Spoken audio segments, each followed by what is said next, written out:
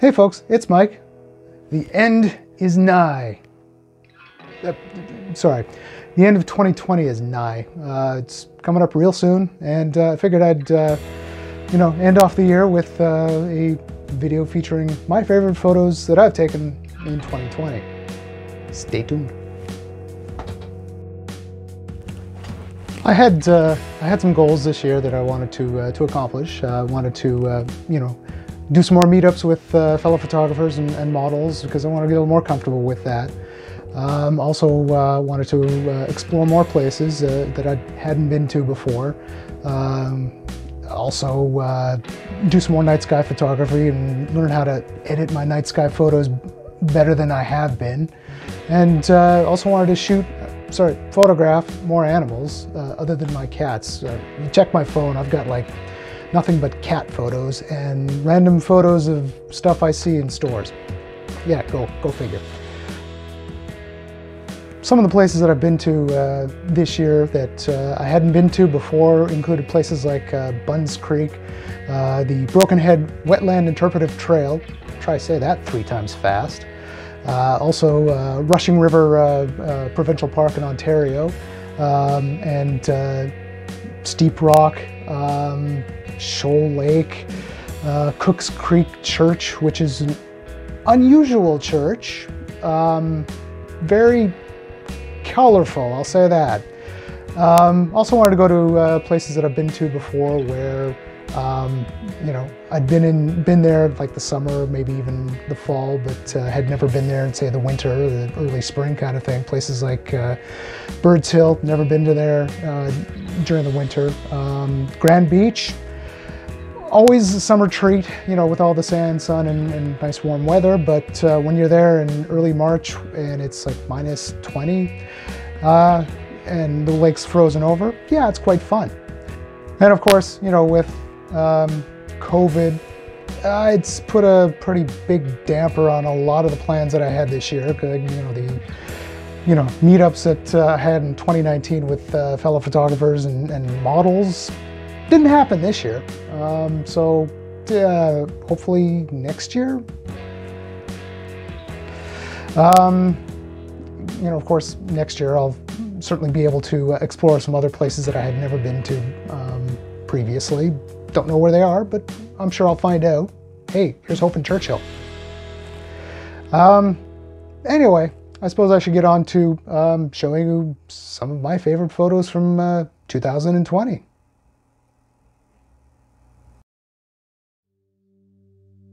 Starting out the list at number 16 is this interior shot of a reproduction of a sod cabin, which was used by pioneers back in the 1800s.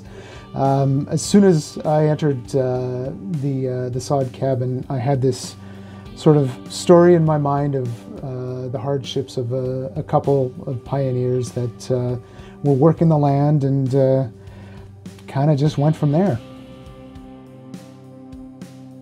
At number 15 is this shot of the St. Andrews Lock and Dam at Lockport, Manitoba, back in February. It's a panoramic shot, I believe, of 5 photos that I stitched together. And I will also say it's the first time I've actually been there in winter.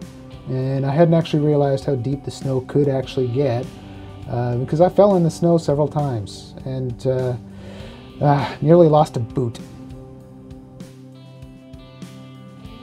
Coming in at number 14 is a shot of the walkways within the Canadian Museum for Human Rights.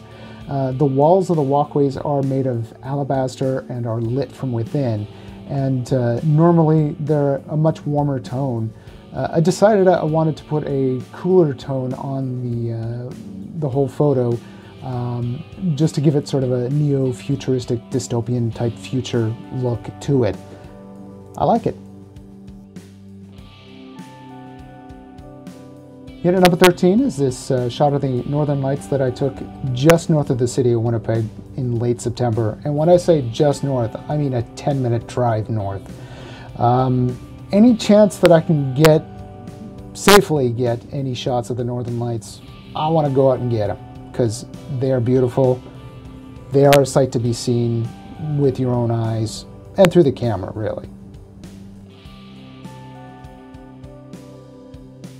At number 12 is a shot from Rushing River Provincial Park in Northwest Ontario. Been the first time I'd actually been into the park, and this was taken in late February after a good snowfall.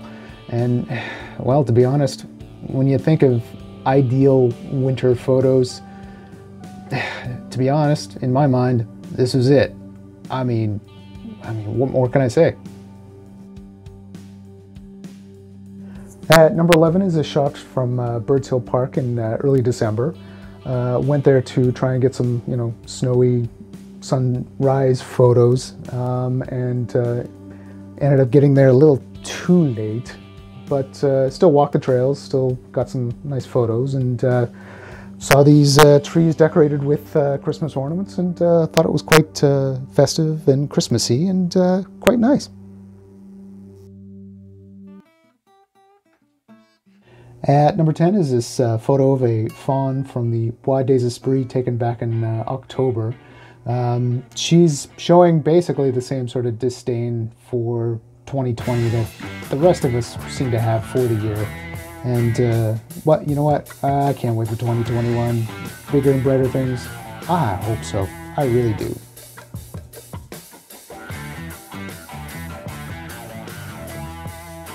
In at number 9 is a shot from Assiniboine Forest in Winnipeg in October, and I wanted to go get some nice fall color photos, and about 30 minutes after this, as you can see with all the heavy clouds there, they started to downpour, and I had to scramble to put all my gear away and make sure that it was nice and dry, and by the time I got back to my car, I was drenched badly. At number 8 is this shot from the Forks in Winnipeg. I went there in early February to attend an outdoor concert, before all the fun pandemic stuff started.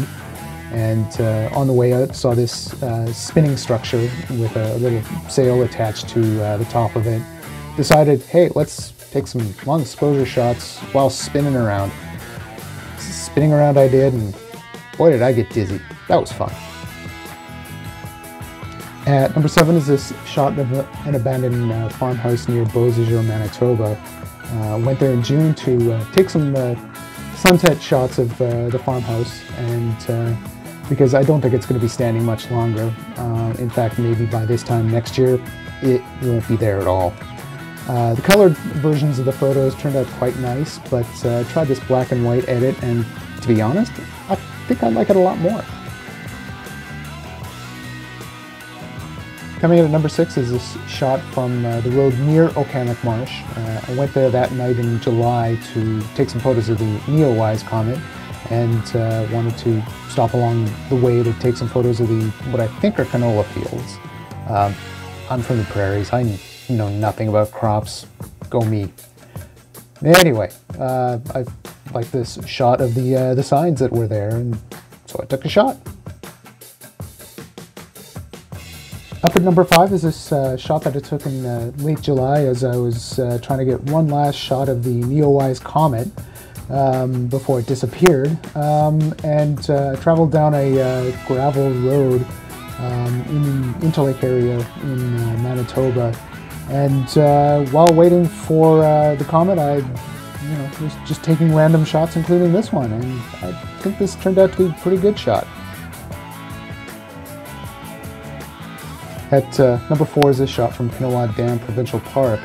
It had been raining a day or two before that, and when I got there, quite surprised to see all that water pouring through. Typically when you go there really isn't water pouring through. In fact, you can actually walk right up to the edge of the outlet typically. Not so in this case. Lots of water, made for some nice shots. At number 3 is a shot from Buns Creek Centennial Park in Winnipeg from early January. Went there to just take some photos of the park because I'd never been there before, and unfortunately it was quite cloudy when I was there, so I decided to just head out, but took one last look to the south and saw that the sky was a wonderful peachy color, and there you go. At number 2 is a shot from Victoria Beach, Manitoba, where I went out to take some sunset photos in August, and was risking life, limb, and my camera because I'd waded into the water to take some low down shots and hadn't realized that there were some slippery rocks underneath, and I was on the verge of falling in several times, and I didn't want to get my camera wet, and thankfully I didn't. And the number 1 photo for me for 2020 is this photo that I took of the Gandhi statue in front of the Canadian Museum for Human Rights back in April. Just as the COVID pandemic was in full swing, I felt the mask was an appropriate rebuttal to some graffiti that was spray painted on the skate park next to the statue that said, "It's just an effing flu." Yeah, no. I don't want to discuss anymore about whether or not this COVID was a hoax or not, or whether you should wear a mask or not. Just wear a mask, really. Just do that. On, I'll say, the artistic point of view, I'll say that it's not my best photo. I've got a few other photos that I, from an artistic standpoint, like a lot better, but because of COVID, I felt this photo was probably a stronger photo in terms of the message that it conveys. And, well, that's a wrap for 2020, isn't it? I will say, from a personal standpoint, 2020 hasn't been a great year, but it's not been a horrible year. It's been sort of a mix of good and bad. Photographically speaking, it's been not too bad. Learned a few new skills, but certainly like to improve as time goes by. And at that point, you know, it's a matter of what shenanigans I can get into in 2021. Hopefully a lot more than this year. That's all I can say, really. At this point, I'll just wish you a Happy New Year, and do the usual, like, comment, subscribe. Ciao, folks.